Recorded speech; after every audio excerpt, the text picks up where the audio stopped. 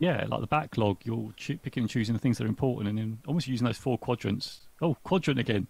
You love a quadrant, don't you, Joe? Love a Hashtag quadrant. quadrant. If you Yeah, want to pick to do up it. on the But inside joke, go back one episode in the archive, episode 204, inspirationnation.org.uk. yeah, and Leo is actually go. We need to do is quadrant. We do the most episode with the word quadrant in it. I like this a lot because actually one of the videos that we did, I framed the video as in how to attack your big goals. And someone said, well, it doesn't talk about how you frame your big goals. So then I put on there, you've got to just do the small stuff. Like start off with the smallest action possible. And this is what I like about this is because, you know, those small snippets add up to those big wins. And this is the thing that I love to do. And if I think back and how, as an example for me on this, and thank you so much for Evie for asking what the live is on, it's actually about backlog your life and prioritization.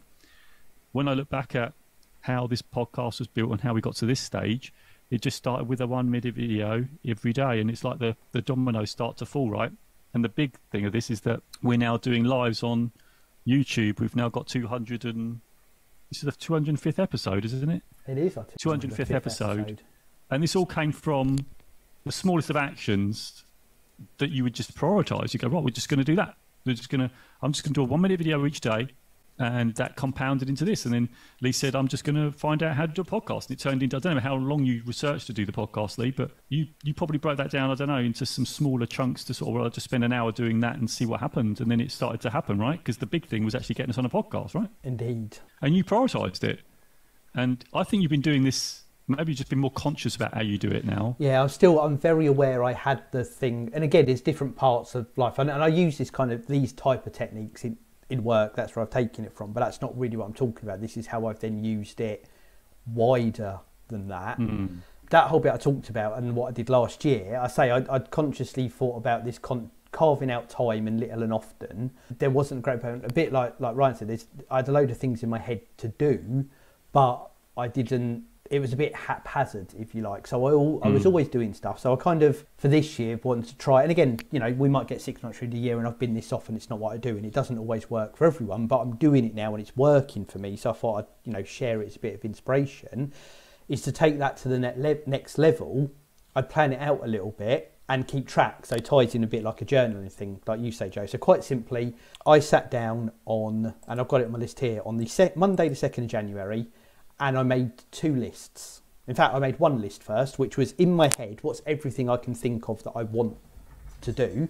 And then of that, I then put a job in each weekday for me. And all I need to do in either the morning or the evening is carve out half an hour, whatever it is. It varies by day depending on what's going on.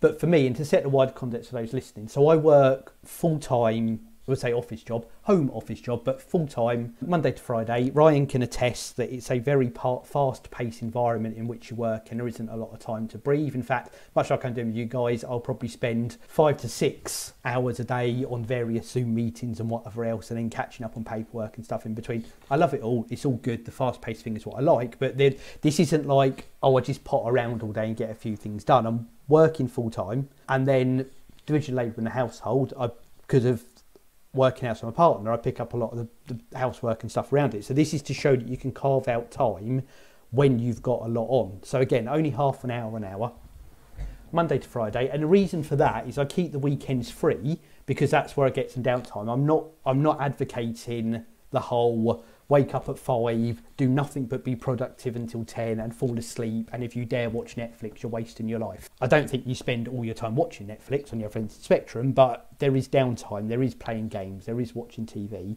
and I leave the weekends completely free. Again, it might be we're going to go out shopping, or we're visiting family, or we might just want to chill out, or there's lots of other stuff to do that isn't on the list, or actually I've got 2 hours free on Sunday, I'm going to pick a couple of things off of the list into next week and work ahead and have that flexibility. But that's what works for me. It might be that you work night shifts and you carve out a little bit during the day. It might be you work weekends and you've got weekdays free. You know, there's no set pattern for this. It's what works for you, and that's how I've decided to divide it up, but give myself that bit of flexibility.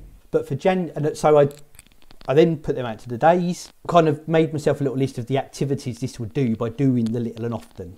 And I'll tell you now, one of the things on my list is progress the book. So I'm currently writing an Inspiration Nation book. It will be out this year. People who are interested, keep an eye on what we're doing and that will come out. But it's 3 or 4 of those days where an hour is spent doing that with the goal of progressing the book. So they all ball up, and there's lots of other things where it balls up into something. So during January, working full time, housework and stuff and other stuff on top, time to chill and relax as well. We're currently rewatching all the Marvel movies at the moment, which is fantastic. Where are you up to? We are halfway through Thor 2 at the moment. Oh, you're making good progress then? Yeah, the second half will be this evening. Do you remember when you were doing it to me? Yes, I do. trying to get myself through. Absolutely, I do. We repainted our bathroom, and it wasn't just slapping some paint on the wall. Repainted it, and there's walls and wooden cladding that need to be repaired and taken care of. I think talked to you, Joe. Changed the light fixture, changed the curtain for a screen. We did a big job on the bathroom to try and oversell it. Made sure planning for a wedding, which is happening this year, is on track. I have a wall here in front of me. You guys have seen it, where I've put up my nerdy collection of stuff on the wall, which needed sorting out, framing, putting up. I love that, by the way. Progressed the book, and I wanted to, the gate had broken in the garden, I wanted to fix that. So that was my January, which for me, I feel like if I can do all of that in that month, I've done pretty good. And for the days, how many days is there on my list for January? And I'll say the first day of the plan is planned January, and the last day of the plan is planned February. So then I can roll into February. And the last day of this month, for example, is then plan March. So some of these things are little, really small things where they make progress. Every Friday on my plan is upload all the podcast stuff, so that's all done. So I'm building this bits in as well as all the other activities. So 21 days, and I fell short on 3 days. So 3 days I didn't do what I planned, but for the other 18 days I did do what I planned. And other than fixing the gate, which is now done, it rolled over into February, I got everything done. So for me, that worked. And I don't think I would have done all. And for example, with the bathroom, that then we took out a weekend to do it on top of what was here. But a lot of the prep work, so researching what I needed to do, buying the right tools, getting everything in, I got all that done during some of those hours, half hours in the week. Otherwise, I wouldn't have got it done in a weekend, for an example. So it worked well for me. It's a bit of an experiment. But then I've then started to build up a list. So what I do is I walk around and I think, oh no, that needs doing. And then I might forget about it. And then 2 days later, be like, oh no, that needs doing. And it's, there was a lot of, I found it a bit stressful because in my head, I'd be in the middle of something. I think, oh no, I've got to remember, I've got to do that as well. Now, anytime I think, oh, I've got to do that, it goes on my list. That's it, it's done, it's on the list. I don't need to think about it anymore, because when I get to my day where I review the list, it's there and I can decide, am I going to do that in the next 4 weeks, or is that going to push on? So there's a big de-stressing thing for me that, Ryan, you like to talk about compartmentalising at all a lot. That works for me, because now whenever I see these things, it's on the list. I don't have to worry. It's going to take care of itself. I have because a plan it's on my list. Yeah. And I've got to say, I've got a plan for February. Some big jobs. I'm sorting the big one, and I've got them on the floor behind me. I've got a whole set of skirting boards for the downstairs, which in a little loft and away are all going to get put up in little chunks. One morning this week, I set up a little workstation area outside so I can cut them all up. Did the measurements, got them all unpacked. Little fiddly bits, but that's an hour saved when I'd spend a bit more time doing it. So I'm and again, for me, beforehand, it would have been like, well, I'm not even going to get started. What's the point? Whereas now, I've made some progress. I've got a start, and it'll roll into getting done in bits during the month. We're halfway through the month. Sorry, Joe, did be to chatting on. Yeah, we are. For those, obviously, with people alive, we're on the 15th of the month. It will be the 17th when this all gets uploaded, but 15th right now. And I've missed 1 day so far. But the reason I missed the day is we had a problem with one of our pets, and we had to take them to the vet. So that obviously is okay. Slotted in, because that is, as happened with this, urgent. But I moved stuff around and picked up a couple of extra things at the weekend where I've got that flex I built in, and I'm largely on track. And actually, I might not get everything done, but if I get 4 of 5 or 7 of 8 or whatever it is, or 3 of 5, that's still making that progress, which I think, Joe, comes back to that concept you said about, if you fall off the horse, get back on again. So all of these different devices are in my head as kind of metaphors and reinforcement and things, which is just helping me be more productive, as we like to say.